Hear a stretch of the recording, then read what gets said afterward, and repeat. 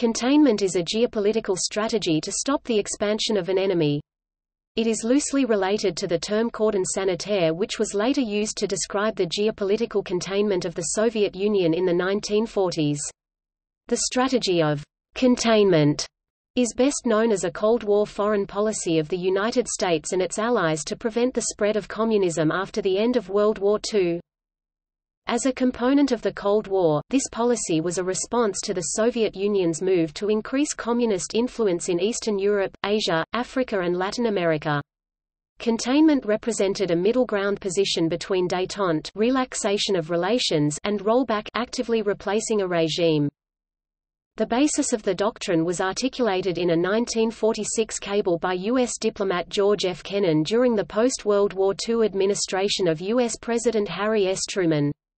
As a description of U.S. foreign policy, the word originated in a report Kennan submitted to U.S. Defense Secretary James Forrestal in 1947, which was later used in a magazine article.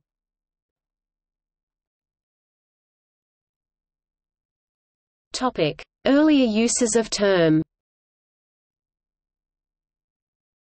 There were major historical precedents familiar to Americans and Europeans. In the 1850s, anti-slavery forces in the United States developed a free soil strategy of containment, without using the word, to stop the expansion of slavery until it later collapsed. Historian James Oakes explains the strategy. The federal government would surround the South with free states, free territories, and free waters, building what they called a cordon of freedom around slavery, hemming it in until the system's own internal weaknesses forced the slave states one by one to abandon slavery. Between 1873 and 1877, Germany repeatedly intervened in the internal affairs of France's neighbors. In Belgium, Spain, and Italy, Bismarck exerted strong and sustained political pressure to support the election or appointment of liberal, anti-clerical governments. This was part of an integrated strategy to promote republicanism in France by strategically and ideologically isolating the clerical monarchist regime of President Patrice de Mac-Mahon. It was hoped that by ringing France with a number of liberal states, French Republicans could defeat MacMahon and his reactionary supporters. The modern concept of containment provides a useful model for understanding the dynamics of this policy. Following the 1917 Bolshevik Revolution in Russia, there were calls by Western leaders to isolate the Bolshevik government, which seemed intent on promoting worldwide revolution. In March 1919, French Premier Georges Clemenceau called for a cordon sanitaire, a ring of non-communist states, to isolate the Soviet Union.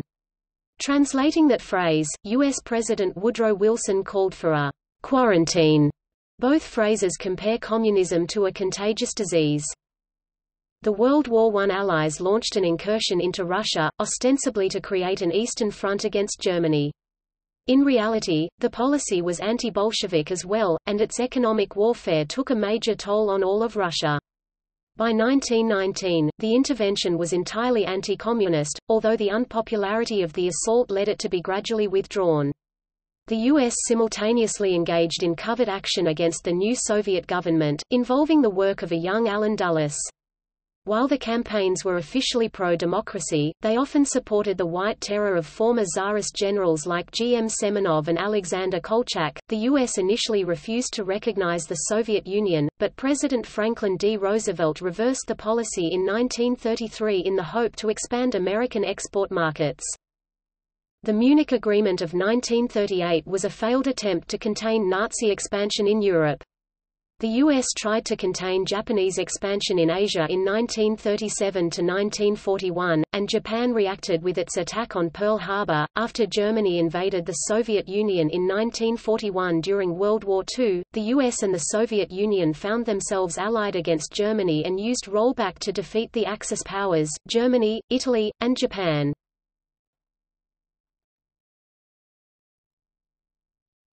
Topic: Origin 1944 to 1947. Key State Department personnel grew increasingly frustrated with and suspicious of the Soviets as the war drew to a close. Averell Harriman, U.S. ambassador in Moscow, once a confirmed optimist, Regarding U.S.-Soviet relations, was disillusioned by what he saw as the Soviet betrayal of the 1944 Warsaw Uprising as well as by violations of the February 1945 Yalta Agreement concerning Poland. Harriman would later have a significant influence in forming Truman's views on the Soviet Union. In February 1946, the U.S. State Department asked George F. Kennan, then at the U.S. Embassy in Moscow, why the Russians opposed the creation of the World Bank and the International Monetary Fund. He responded with a wide-ranging analysis of Russian policy now called the Long Telegram. Soviet power, unlike that of Hitlerite Germany, is neither schematic nor adventuristic. It does not work by fixed plans. It does not take unnecessary risks. Impervious to logic of reason, and it is highly sensitive to logic of force. For this reason it can easily withdraw, and usually does when strong resistance is encountered at any point. According to Kennan, the Soviets perceived themselves to be in a state of perpetual war with capitalism. The Soviets would use controllable Marxists in the capitalist world as allies. Soviet aggression was not aligned with the views of the Russian people or with economic reality, but with historic Russian xenophobia and paranoia. The Soviet government's structure prevented objective or accurate pictures of internal and external reality. Kennan's cable was hailed in the State Department as the appreciation of the situation that had long been needed. Kennan himself attributed the enthusiastic reception to timing. 6 months earlier the message would probably have been received in the State Department with raised eyebrows and lips pursed in disapproval. 6 months later, it would probably have sounded redundant. Clark Clifford and George Elsey produced a report elaborating on the Long Telegram and proposing concrete policy recommendations based on its analysis.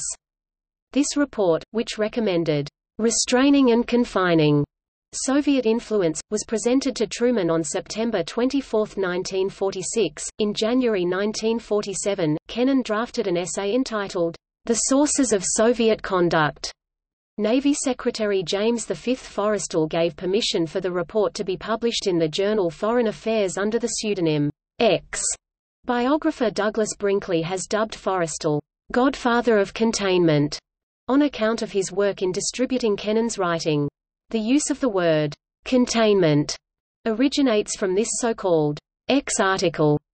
In these circumstances it is clear that the main element of any United States policy toward the Soviet Union must be that of long-term, patient but firm and vigilant containment of Russian expansive tendencies. Kennan later turned against the containment policy and noted several deficiencies in his X article. He later said that by containment he meant not the containment of Soviet power by military means of a military threat, but the political containment of a political threat. Second, Kennan admitted a failure in the article to specify the geographical scope of containment, and that containment was not something he believed the United States could necessarily achieve everywhere successfully.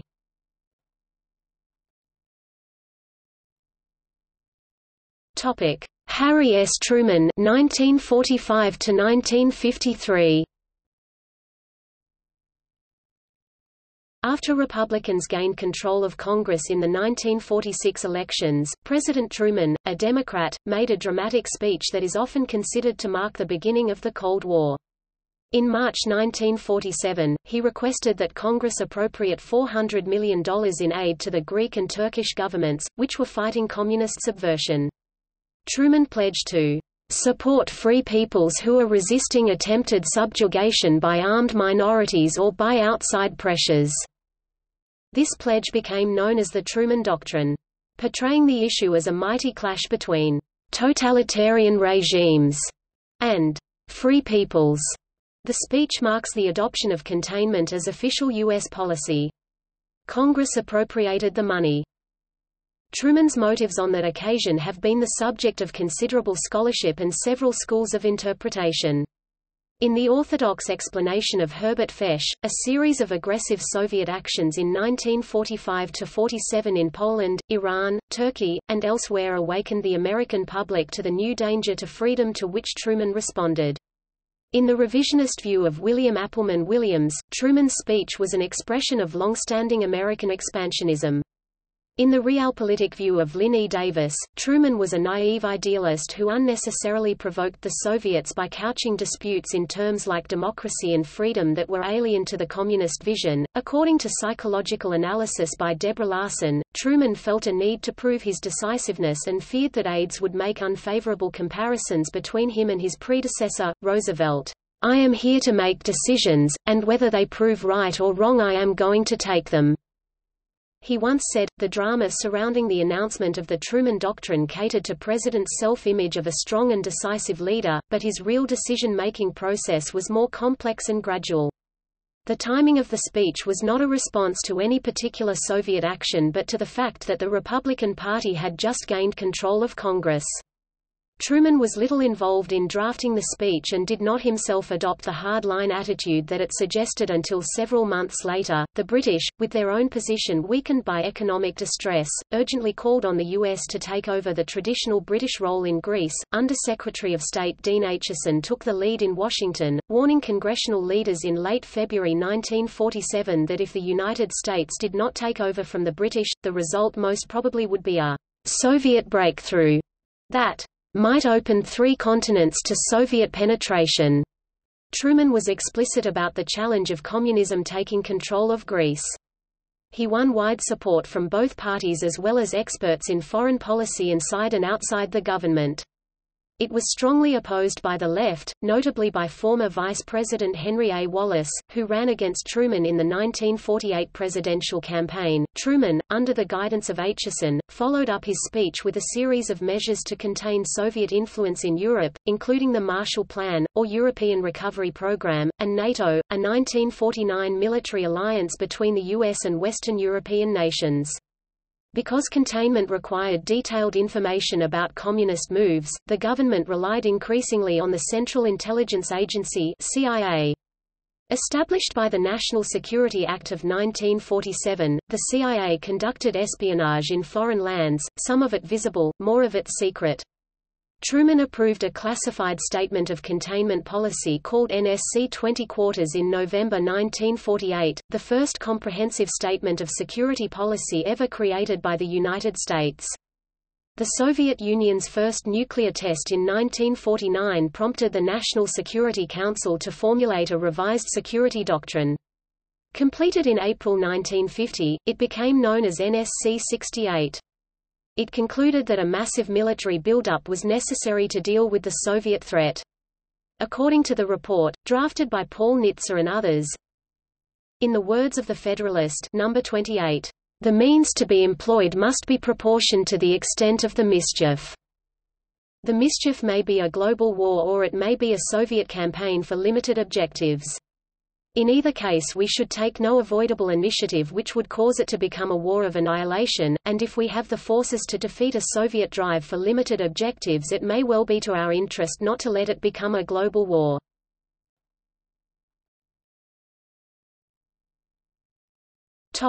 Alternative strategies. There were 3 alternative policies to containment under discussion in the late 1940s. The first was a return to isolationism, minimizing American involvement with the rest of the world, a policy that was supported by conservative Republicans, especially from the Midwest, including former President Herbert Hoover and Senator Robert A. Taft. However, many other Republicans, led by Senator Arthur H. Vandenberg, said that policy had helped cause World War II and so was too dangerous to revive. The second policy was continuation of the détente policies that aimed at friendly relationships with the Soviet Union, especially trade. Roosevelt had been the champion of détente, but he was dead, and most of his inner circle had left the government by 1946. The chief proponent of détente was Henry Wallace, a former vice president and the Secretary of Commerce under Truman. Wallace's position was supported by far-left elements of the CIO, but they were purged in 1947 and 1948. Wallace ran against Truman on the Progressive Party ticket in 1948, but his campaign was increasingly dominated by communists, which helped to discredit détente. The third policy was rollback, an aggressive effort to undercut or destroy the Soviet Union itself. Military rollback against the Soviet Union was proposed by James Burnham and other conservative strategists in the late 1940s. After 1954, Burnham and like-minded strategists became editors and regular contributors to William F. Buckley Jr.'s National Review magazine. Truman himself adopted a rollback strategy in the Korean War after the success of the Incheon landings in September 1950, only to reverse himself after the Chinese counterattack 2 months later and revert to containment. General Douglas MacArthur called on Congress to continue the rollback policy, but Truman fired him for insubordination. Under President Dwight Eisenhower, a rollback strategy was considered against communism in Eastern Europe from 1953 to 1956. Eisenhower agreed to a propaganda campaign to roll back the influence of communism psychologically, but he refused to intervene in the 1956 Hungarian uprising, mainly for fear that it would cause the Third World War. Since 1950, the Soviets had been known to possess nuclear weapons.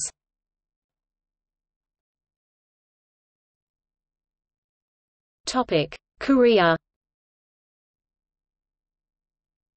The U.S. followed containment when it entered the Korean War to defend South Korea from a communist invasion by North Korea. Initially, this directed the action of the U.S. to only push back North Korea across the 38th parallel and restore South Korea's sovereignty, thereby allowing North Korea's survival as a state. However, the success of the Incheon landing inspired the U.S. and the United Nations to adopt a rollback strategy instead and to overthrow communist North Korea, thus allowing nationwide elections under UN auspices. General Douglas MacArthur then advanced across the 38th parallel into North Korea. The Chinese, fearful of a possible U.S. presence on their border or even an invasion by them, then sent in a large army and defeated the UN forces, pushing them back below the 38th parallel. Although the Chinese had been planning to intervene for months, this action was interpreted by Truman's supporters as a response to U.S. forces crossing the 38th parallel. That interpretation allowed the episode to be used to confirm the wisdom of the Containment Doctrine as opposed to rollback. The Communists were later pushed back to roughly around the original border, with minimal changes. Truman blamed MacArthur's focus on victory and adopted a limited war policy. His focus shifted to negotiating a settlement, which was finally reached in 1953. For his part, MacArthur denounced Truman's no-win policy.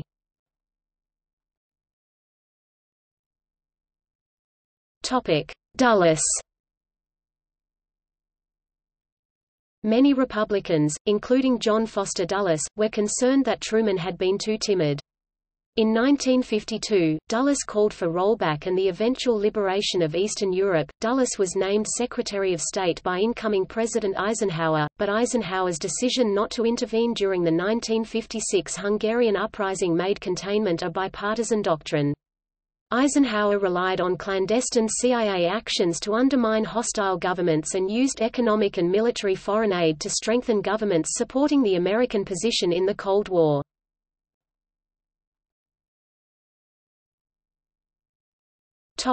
Cuba. In the Cuban Missile Crisis of 1962, the top officials in Washington debated using rollback to get rid of Soviet nuclear missiles, which were threatening the United States. There was fear of a nuclear war until a deal was reached in which the Soviets would publicly remove their nuclear weapons, the United States would secretly remove its missiles from Turkey and to avoid invading Cuba. The policy of containing Cuba was put into effect by President John F. Kennedy and continued until 2015.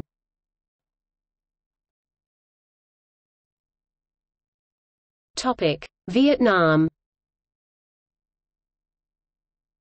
Senator Barry Goldwater, the Republican candidate for president in 1964, challenged containment and asked, "Why not victory?" President Lyndon Johnson, the Democratic nominee, answered that rollback risked nuclear war. Johnson explained containment doctrine by quoting the Bible, "Hitherto shalt thou come, but not further." Goldwater lost to Johnson in the 1964 election by a wide margin. Johnson adhered closely to containment during the Vietnam War. Rejecting proposals by General William Westmoreland for U.S. ground forces to advance into Laos and cut communist supply lines, Johnson gathered a group of elder statesmen called the Wise Men. The group included Kennan, Aitchison and other former Truman advisers. Rallies in support of the troops were discouraged for fear that a patriotic response would lead to demands for victory and rollback. Military responsibility was divided among three generals so that no powerful theater commander could emerge to challenge Johnson as MacArthur had challenged Truman. Nixon, who replaced Johnson in 1969, referred to his foreign policy as détente, a relaxation of tension. Although it continued to aim at restraining the Soviet Union, it was based on political realism, thinking in terms of national interest, as opposed to crusades against communism or for democracy. Emphasis was placed on talks with the Soviet Union concerning nuclear weapons called the Strategic Arms Limitation Talks.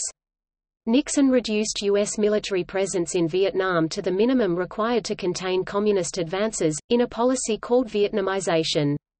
As the war continued, it grew less popular. A Democratic Congress forced Nixon, a Republican, to abandon the policy in 1973 by enacting the Case-Church Amendment, which ended U.S. military involvement in Vietnam and led to successful communist invasions of South Vietnam, Laos and Cambodia.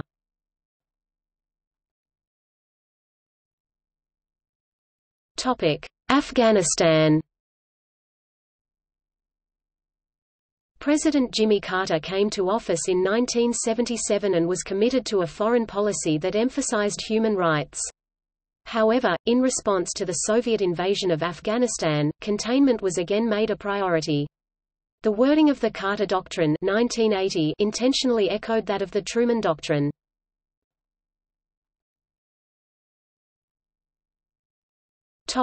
Reagan Doctrine. Following the communist victory of Vietnam, Democrats began to view further communist advance as inevitable, but Republicans returned to the rollback doctrine. Ronald Reagan, a longtime advocate of rollback, was elected U.S. President in 1980.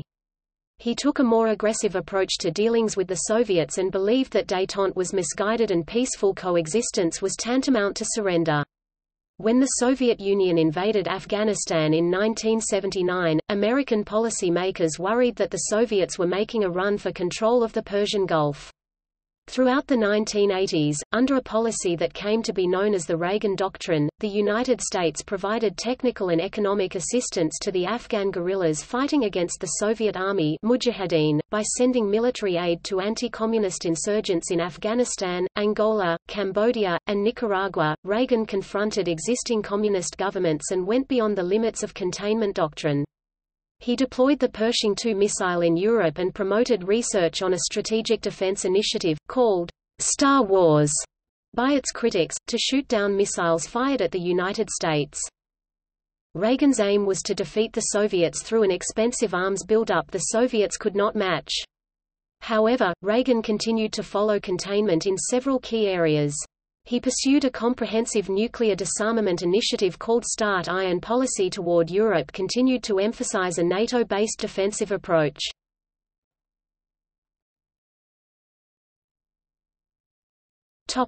After Cold War. The end of the Cold War in 1991 marked the official end of the containment policy, but the U.S. kept its bases in the areas around Russia, such as those in Iceland, Germany, and Turkey. Also, much of the policy helped influence U.S. foreign policy in later years, such as during the War on Terror and dealing with post-Cold War dictators, such as Iraq's Saddam Hussein.